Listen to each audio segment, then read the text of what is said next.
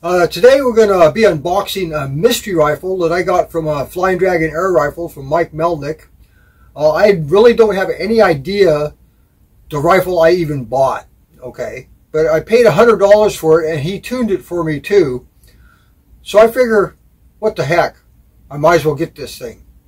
As far as I know from what he told me, it's a variation on the Xisico XS25. So let's go ahead and open this up and see what's inside.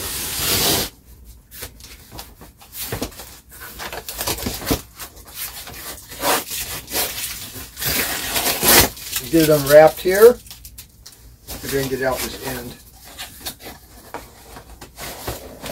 So, let's see what's in this big old long box.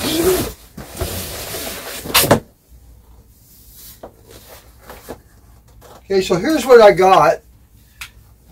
And it's, like I say, he tuned it for me and everything for $100 shipped. Now, I'm not really into this style of rifle, but, you know, what the heck, for $100? It's what I like to call tacti-cool. So let's take this thing out and take a look at it.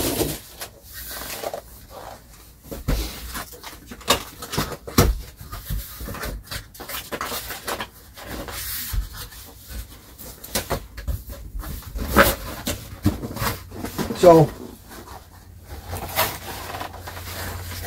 it's actually packed. They did a really nice job of packing it.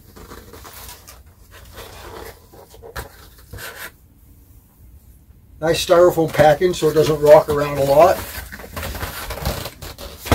Of course, you know, the information. What is it? They say it's a Artisan Airguns. Now, I think that Artisan might make a couple of PCPs, but I didn't have any idea they even did the brake barrels. Of course, this isn't a Xisico. Let's take it out and look at it.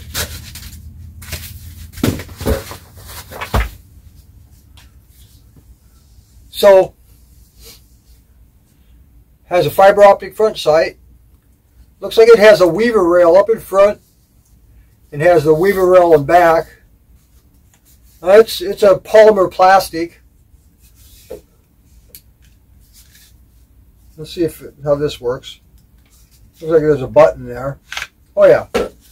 Stock slides out. So I can get the slide back in. Slides back, slides out. And it looks like it has an adjustable cheek rest. Oh, it does. So you can adjust your cheek rest up and down. The little knob here, I'm not sure what this little knob does. Has fiber optic front sights, or front sight, fiber optic rear sight with windage and elevation. Now he says this is basically an XS25, and they just put it in a different stock.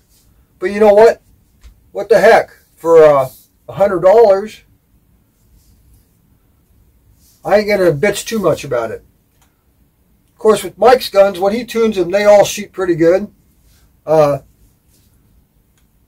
have to wait and see how it shoots. I wanted to show it to you. So anyway, I'm going to grab a pellet. I got a pellet trap sitting across the room there. So we're going to load it up and shoot it once just to see.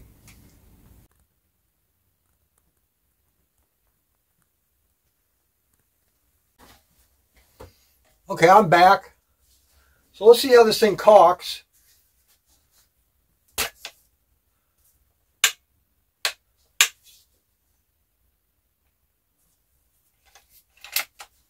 Well, it cocks really smooth, so he did a pretty good job as far as that goes. Take it, put us a pellet in there, and we're going to shoot it one time, just to hear the cycle. Now, it looks like you need to be careful right here when you close that barrel, because it looks like you might get pinched. So you just have to be real aware of that. Safety's right here, just like on the standard Xisico. Okay, I'm going to shoot it into that. I'm going to shoot it into that trap I got sitting there. Nice trigger. So, anyway, I just wanted to show it to you. Let you see what you think about it. He kind of wanted me to show it to everybody and see what they think about it and see if there might be a market for these. So I'm going to show it to you real close. And I'll take some pictures and stuff of it afterwards too.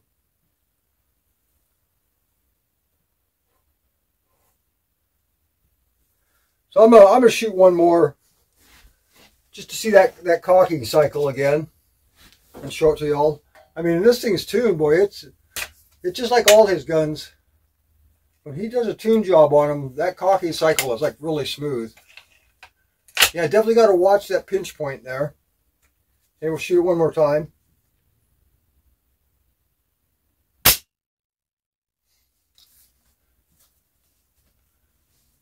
Not my style of rifle. I'm not into the tactical, but you know, for $100, we'll see how it does. I'm really curious to take it out and shoot it. And I'm sure that if it shoots as good as the other guns that I've got from Mike, it's going to be a great gun. Thanks for watching.